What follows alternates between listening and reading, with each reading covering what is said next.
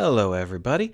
So today we're going to talk about the popping off of heads and Blend4Web and normal editing. Short version is, please tell me how to do this if you know how to do it. I cannot figure it out.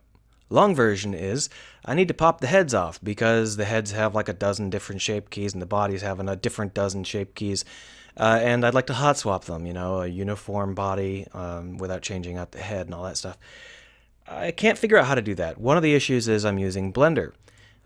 I can do this pretty easily in Maya, but in Blender it's super difficult. So if you want to pop off the head, that part's pretty easy. Unfortunately, you get this seam.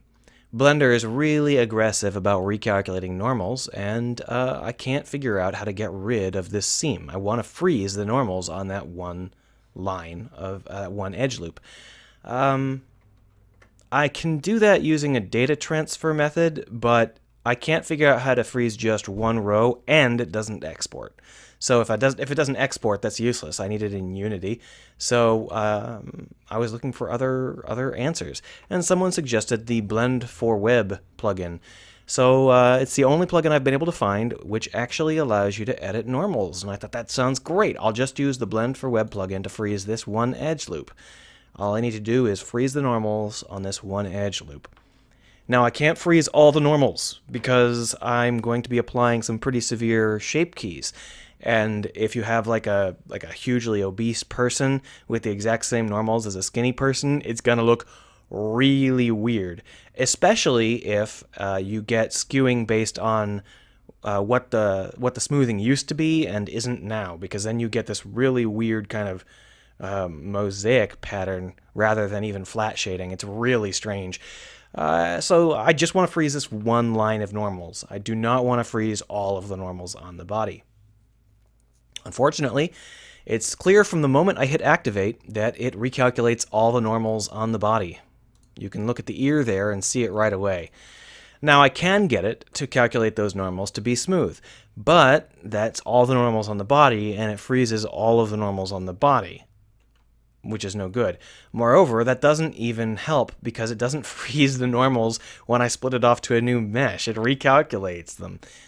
So I can make it smooth by hitting split mode, average split. And then it is nicely smoothed out. But then when I decide that I'm going to break it in half, oh, sorry, hide. It's definitely got the exact same seam that it had before. So that doesn't actually freeze the normals. That just recalculates the normals exactly like they were before, which is hardly useful. To me, it might be useful to some other context. If you know anything about how to do this, please let me know. Now, just by random chance, I managed to accidentally do it correctly on a sphere. I don't know how I did it, I don't know what I did, but I managed to freeze the normals on the sphere and split it perfectly, but then, when I modified the shape of the sphere, the normals on the part that weren't the crease got really screwed up because they were frozen even as the shape of the sphere was changing. So, please tell me if you know of any way to freeze a single row of normals in Blender. I just cannot figure it out. It's okay if that uses something core to Blender. It's okay if it uses Blend4Web. It's okay if it uses a different plugin. Right now, the only way I can do it is to let them drift and then reassemble it at runtime in Unity using a C# parser. And that's kind of obnoxious, so I prefer to do it properly here in Blender if possible. Thanks for your time.